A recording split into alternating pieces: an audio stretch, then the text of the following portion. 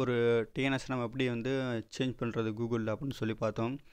இப்போ அதே டிஎன்எஸில் next open DNS அப்படிங்கிறத இப்போ நம்ம பார்க்க போகிறோம். ஸோ டிஎன்எஸ் சேஞ்சருங்கிற நீங்கள் டவுன்லோட் பண்ணி ஓப்பன் பண்ணிக்கோங்க. ஃபஸ்ட்டு உள்ளதில் கூகுள் டிஎன்எஸ் கொடுத்தோம். அடுத்து ஓப்பன் டிஎன்எஸ் இதை பாருங்கள், முதல்ல ஸ்டாப் பண்ணிக்கோங்க. இதில் ஓப்பன் டிஎன்எஸ்.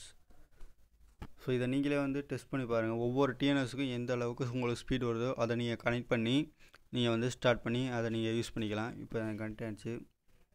ஸோ இப்போ நீங்கள் ப்ரௌசர் போங்க.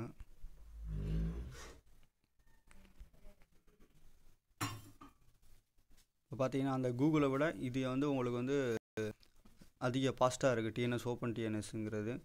ஸோ அதை நீங்கள் யூஸ் பண்ணிக்கலாம். அடுத்து நம்ம டிஎன்எஸ் பார்க்க போகிறோம். அடுத்த டிஎன்எஸ் வந்து ஸ்டாப் பண்ணிக்கோங்க.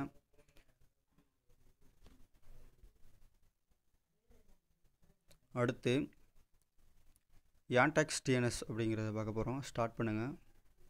கனெக்ட் ஆகிடுச்சு. அடுத்து ஓப்பன் பண்ணுங்கள்.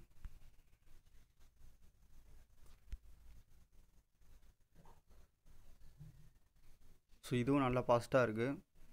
ஸோ இதையும் நீங்கள் வந்து கிளிக் பண்ணி நீங்கள் வந்து யூஸ் பண்ணிக்கலாம்.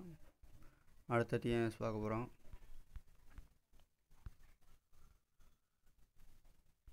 ஸ்டாப் பண்ணிக்கோங்க. அடுத்து லெவல் 3 டிஎன்எஸ் பற்றி பார்க்க போகிறோம். இப்போ ஸ்டார்ட் பண்ணுங்கள். கனெக்ட் ஆகிடுச்சு. அடுத்து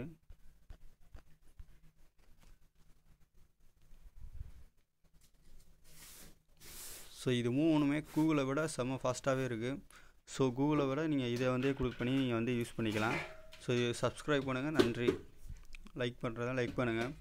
ட்ரிக்ஸ் பிடிச்சினா உங்களுக்கு இன்னும் நான் கம்ப்யூட்டரில் அடுத்து டிஎன்எஸ் பற்றி நான் உங்களுக்கு போட்டு வரேன். நன்றி.